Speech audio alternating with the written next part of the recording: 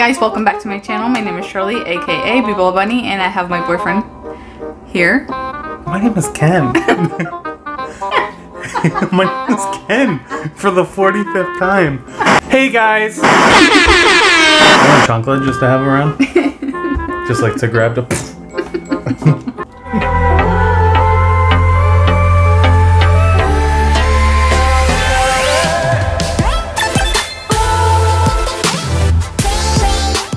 Hi guys, welcome back to my channel. My name is Shirley, aka Bebola Bunny, and this is my boyfriend Ken, and you're probably wondering what we're doing with all these gummies. Well, today we're going to be making some Mexican spicy candy. He's not really a big fan of spicy. Well, I like spicy, I just don't think it goes good with candy.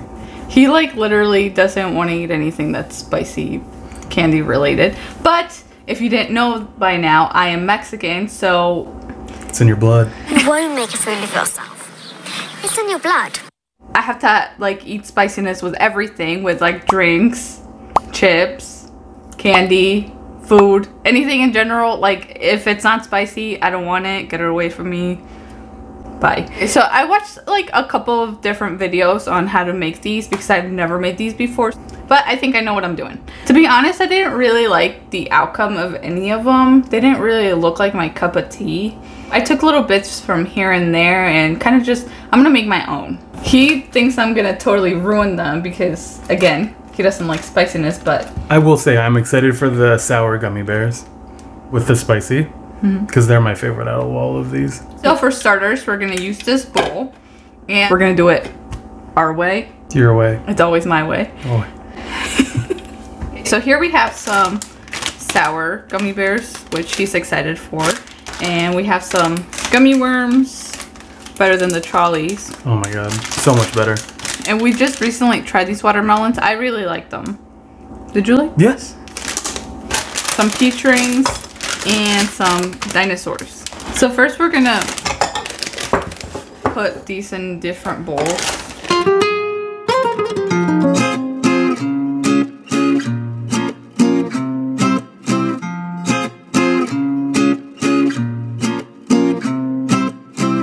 Okay, so now that we have all these gummies in separate bowls, we only put like a couple in here. And then if we want more, you could obviously always make more. We'll put these guys on the side here. You trust me? No, but we're gonna try. We're gonna start with putting just like a little bit of lime juice. Is this what the recipe said? Well, I'm making my own. Yeah, okay, so this is your own recipe. Yes. Cool. You're gonna want like a teaspoon of that, not too much. She's a professional lime squeezer, or in her words, lemon squeezer. Oh yeah, this is a lime. To me, this is a lemon because, I don't know, I grew up in a Mexican household, so that was a lemon. No, limon. So it sounds like lemon. Or, yeah, but even in Spanish, it's called una lima. Oh. So, I don't know, we always just called it a lemon, so it was always a lemon. And then when I started waitressing, so that's how I figured out that we had yellow lemons. The lemons were yellow. Because someone asked me for a lemon and I brought them the green one. They're like, no, this is a lime. And I was like, what? Like, no, not. They're like, who is this person? Yeah, so that's how I figured out that there was a yellow lemon and a lime. This is still a lemon to me. And then we're going to add some chamoy. Be careful because this goes everywhere. You're going to want 2 tablespoons. And this is a half, so I'm going to do 4 of these. Oh wow, it almost did go everywhere. Then the corn syrup.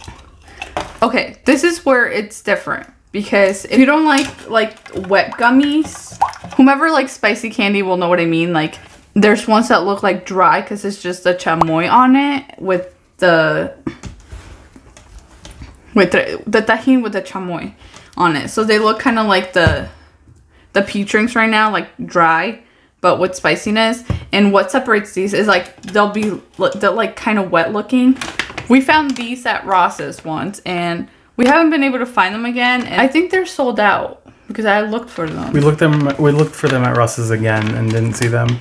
So we bought 3 bags? Yeah.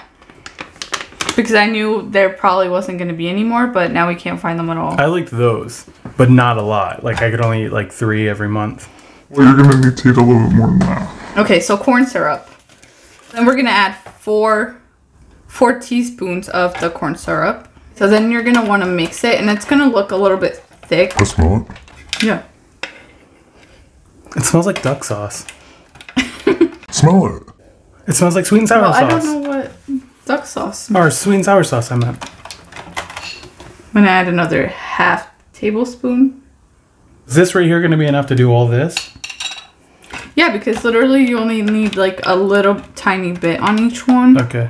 Remember, if you're feeding other people these candies, make sure you wash your hands. It's gonna look a little bit sticky. Do you want to stir each one? Yeah. It's obviously easier if you use it in like a Tupperware container, but I don't want to do that. I'll just shake it. Yeah.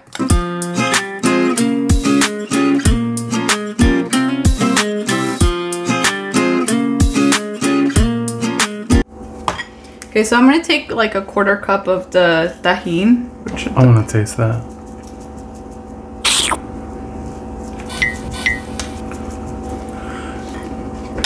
Okay, then you want to sprinkle that Tajin onto your... Mas. Can I see it?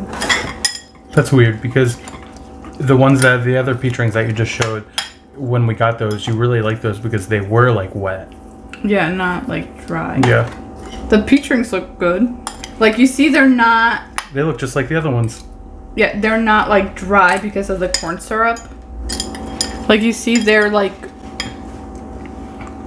sticky. Okay, so if you're like into the just spicy and like limey flavor, you'd be okay with just doing that. But if you want them a little bit sweeter, like for children and stuff, because I know some kids do like these too, you want to add a little bit of sugar to them as well. So we're just gonna add a little bit at a time. And here we're just like experimenting as we go because I want to make my own with you guys. Obviously, if you're not picky about each of these,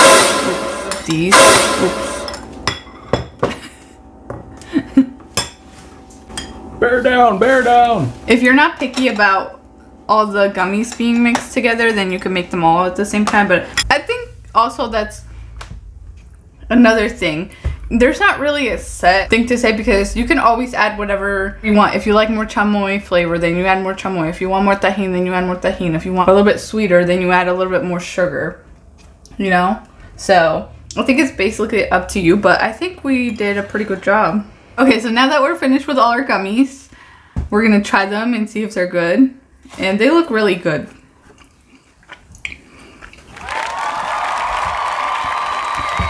Oh, also another idea. I know we just used Tajin, but if you go to your local Mexican store, they have like these other Mexican candies, like they're like powdered, and you could probably add those too, and then like create like more of a flavor, like a different flavor than just with the Tajin. So maybe we should do that next time. Yeah.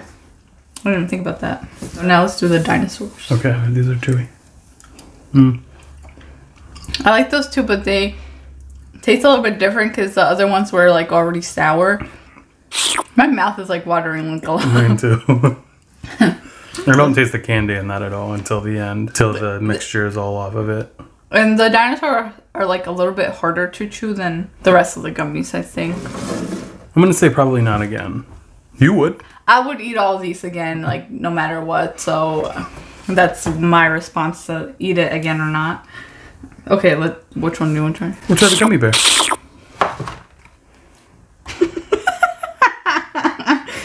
Yeah, I love that. That is so good. Those are really good. Can I eat that one that you dropped? Gummy worm. Gummy worm next. Is that cool with you? Yeah. I had a whole lime. Did you just taste like lime? No, I got the orange part, I think. I know, those were good too. I did taste more lemon in this, or lime in this one. Ready? Yep. See, I really like that sticky candy on it. Those are so good. If you guys thought that we were done with this video, we're not done. We have 2 more treats that you guys could make at home. Alright guys, I'm back and I'm going to show you a super easy snack. Well, it's a drink. And it's a delicious one. If you love mango, you're going to love it. And I call them Mangonadas, and I don't know, like some other people call it Mangonadas, or I don't know. Comment down below what you guys call them, but I call them Mangonadas. And I'm going to show you a simpler way to do them. You would usually use the actual mango. Sometimes you go to the store and the mangoes are like green and you don't want to wait. I'm going to show you an easy way that you can make one. It's still gonna be delicious. So what you're going to want to do is you take your Jumex here, and you could either put it in an ice cube tray and then leave it overnight. It does take a while to freeze. Or what you could do is, I literally just grabbed the plastic baggie, put the Jumex in here, and just let it freeze overnight, because it does take a couple hours to freeze. I did find that out. You could put it in your blender, whatever. I'm going to put it in here because in our house, my mom actually uses the blender. So then she uses like peppers and stuff like that. So it has like that spicy taste, so we're gonna use this guy. So we're just gonna literally just drop it in here. To loosen it up, I'm just gonna add a little bit of the mango juice. Just put the top on.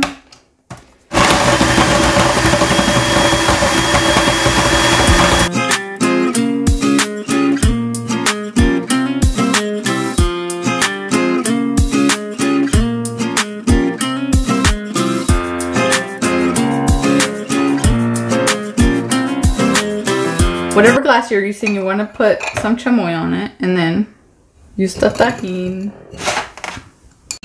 Looks nice. You want to cover this with that chamoy. Just be careful because it does spill out everywhere. Just spoon it in there. If you want to add some of this Tajin in there as well, as you go, you're more than welcome to. You could literally do whatever you want to do to it. You want to add more chamoy. And I like it. I like to taste the spiciness and stuff, so you could do that. I didn't stop by the Mexican store today, but you could literally use these mango tamarindo candies. Just stick that guy right in there. And there you go. You have your Mangonada at home, super easy. This was, I got this at the dollar store. I get everything at the dollar store, okay? So this was like $1.50.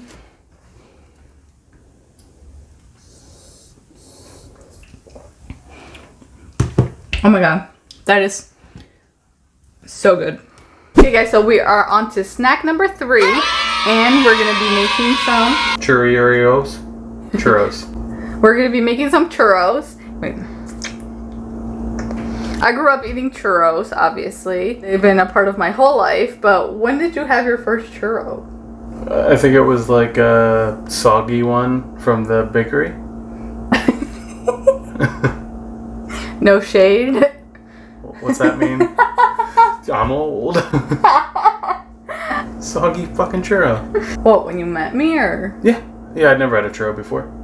Okay, so he just had churros recently, and every time we go to the bakery, they're either like, we go a little bit late, so they've been sitting there, so they do get a little bit soggy. We're gonna be making some homemade ones today. I'm not even gonna try to say what you, like how much of each you need during the video, because I feel like nobody pays attention to that. If you wanna know what's in the churros, everything that you're gonna need is gonna be listed down in the description box.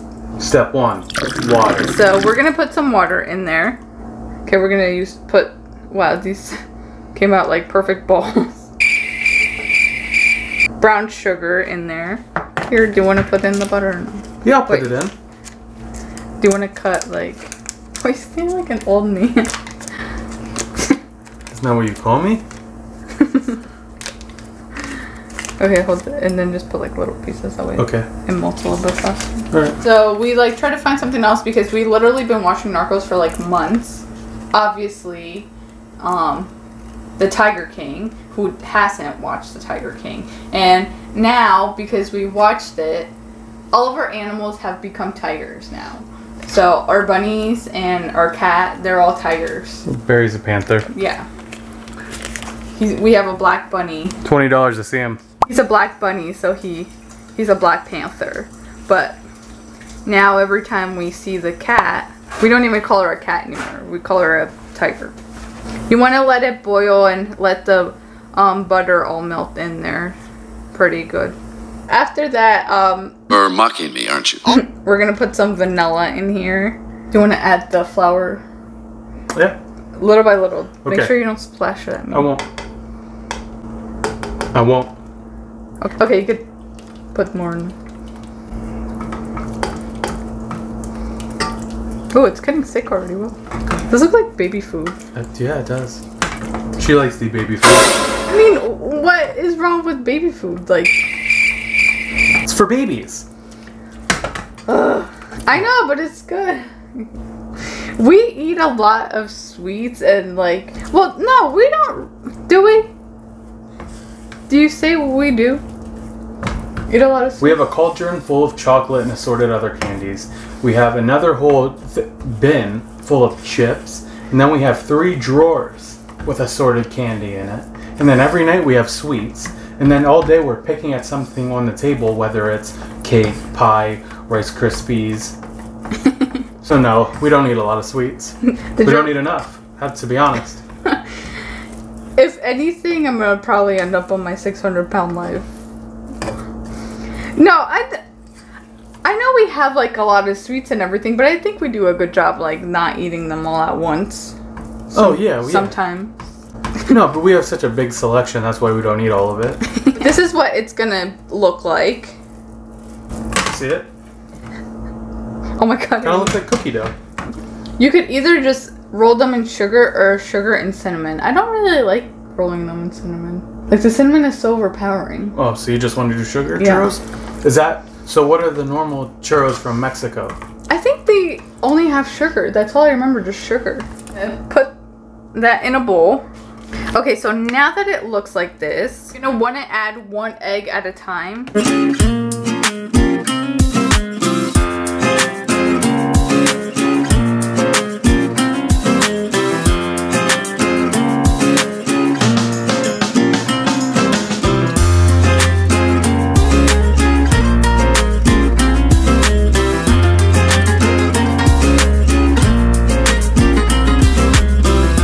Okay, so here we have some sugar. Here, it's your preference. If you want cinnamon, you could add cinnamon to it. I don't want cinnamon on them. Can cut out our churros here.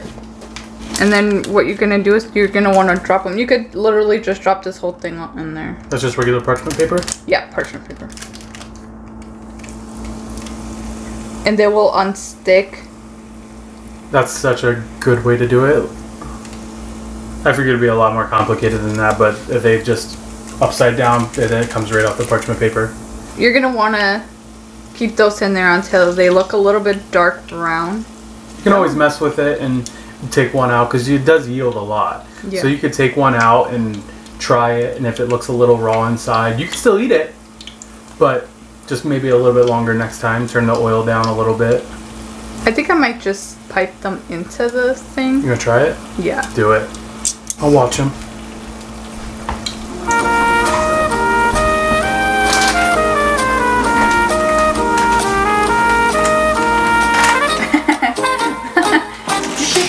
It's business.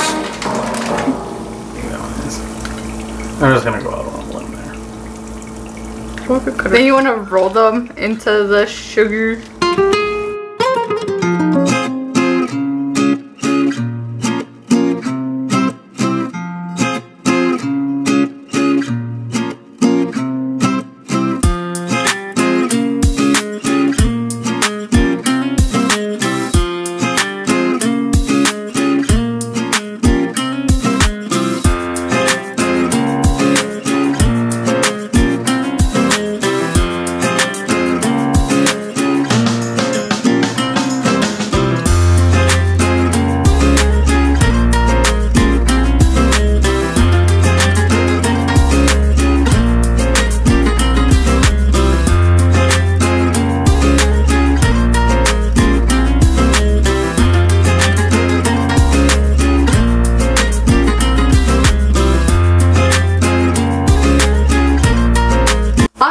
The bigger your pan pot, whatever you're gonna use is, the bigger you can make your churros.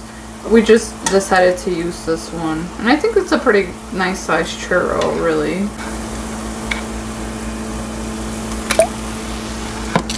She's extremely talented at every single thing she does. So no matter to what it is, I always do it a little goofy, and she can always do it 10 times better. You said besides driving. Hi. You said what? You said I'm extremely talented. I said just burn my hand with the pot. I'm kind of clumsy. I could just keep eating these churros, but I'm so hungry for normal food. Yeah, it is.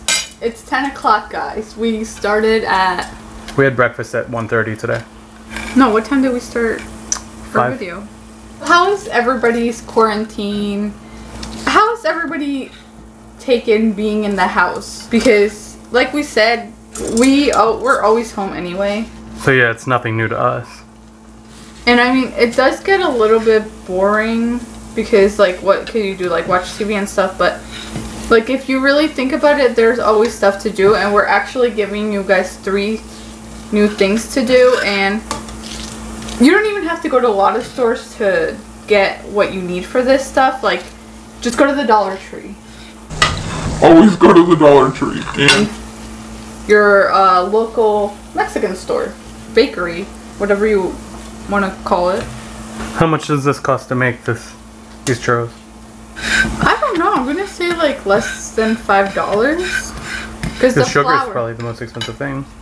The flour, well, under $10. We're just gonna say under $10. For a lot of churros. I can't believe how much this is making. And this is only 1 batch. So obviously, if you have a bigger family, you can make it. You could double it or triple it. This would yield for a family of 4, 7 churros a piece. Guys, They're coming out so good. now we got the hang of it. First, You have to get the hang of it because it is a little bit complicated.